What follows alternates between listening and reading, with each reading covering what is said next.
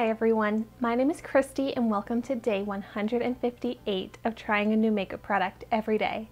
Today I'm going to be trying out the new NYX Away We Glow Strobing Cream. So I picked this up in my recent NYX haul, so I'll link that video down below if you haven't seen it yet. And I chose this in the shade Bright Star. It actually comes in two different shades. The other one is more of a pinky color. This retails for $16 and it's cruelty-free because NYX is a cruelty-free brand. So this claims to be moisturizing and illuminating.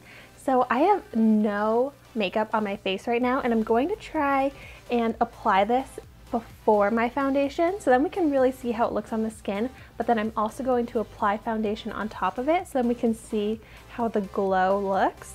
I feel like this is a really big bottle. We'll see if this actually like a little goes a long way, if this actually will last a while, but right off the bat I'm like, wow, this is a lot of like strobing cream.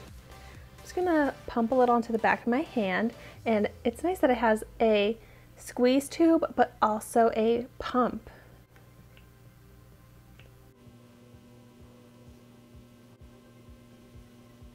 I'm seeing that this has some really nice gold reflection to it. Like it comes out looking very white.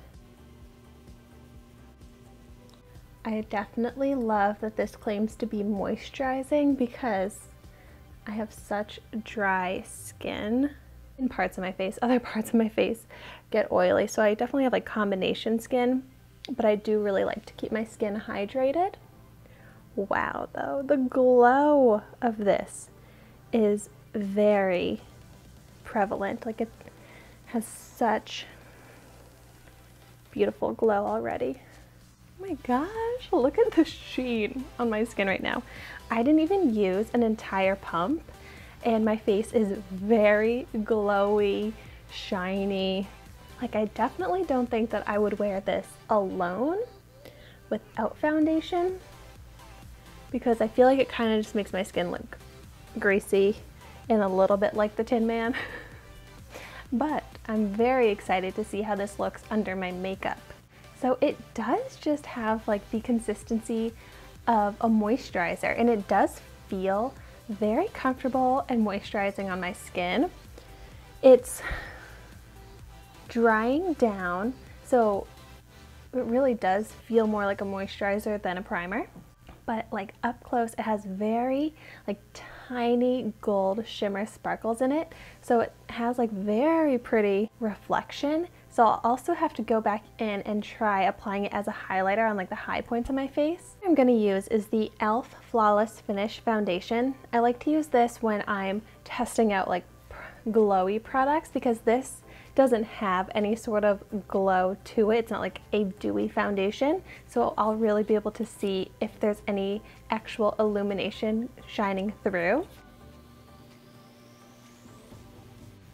And then just blending this in with my beauty blender, which look at this giant hole and giant chunk missing out of my beauty blender now. Oh, I probably got this at like the beginning of the year, and I know that's longer than you're supposed to keep them, but I felt like I was taking really good care of it. I was washing it every time, but that could be why it got so worn, and I'm so surprised that like it really didn't last very long, that now it's broken and pretty much unusable, but I just like haven't accepted the fact that I need to get rid of it because this beauty blender was so expensive. I do love the Real Techniques sponge though, so I have that I can just use instead. It's just hard to let go because I loved this beauty blender so much. And it was like such a game changer for me when it came to applying foundations. Okay, my foundation is applied and I really feel like I can see some illumination in my skin, and I really feel like my skin looks glowy. Like this foundation does have a glow to it, which this foundation on its own does not. So I'm really happy with how this is looking. I'm also really happy with how well it blended on top, and the foundation is really sitting nicely on top of this. My texture of my pores is looking pretty smooth, and my skin does look very hydrated. And I'm really loving that my skin just looks like it has a glow. Like, it doesn't look greasy and wet, it just looks like glowy and a bit like highlighted and shimmery, which is what I want in like a strobing cream. I'm surprised that this worked so well. I've been having a lot of like hit or misses with NYX lately, but this one so far is a hit. Let's go ahead and apply it as a liquid highlighter. Also, a little bit goes such a long way. Like, that one pump was more than enough to do my whole face. So this really is going to last for so long. So at first I was like, $16 is a little pricey for this. I probably would have rather spent around $10. But since you do definitely get your money's worth out of every drop, I think $16 is okay considering the size.